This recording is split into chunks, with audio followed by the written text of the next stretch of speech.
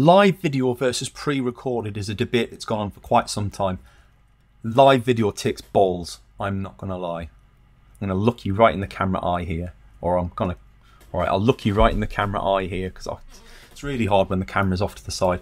Alright, but seriously, live video, when you hit that go button, it's really tough to do. Because your mouth just flaps for like minutes. It's horrible. You do get used to it. That's what I will say. Is the same as if you're getting on stage, you do get used to it. So what I would say is, if you want to do it and you're scared of it, good. Everybody is. Get over that. Stop using it as an excuse. Get on and do it. Do it again. Do it again.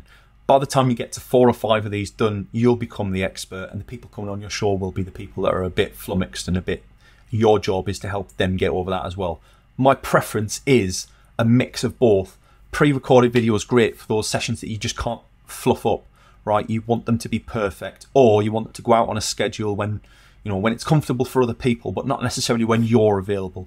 Live video is great for those times where you've boxed it off, where everybody should be available or reasonably, and you can just create something organic. And the impact of the live can be so much better because people can come and test your expertise, and you can respond in person there and then.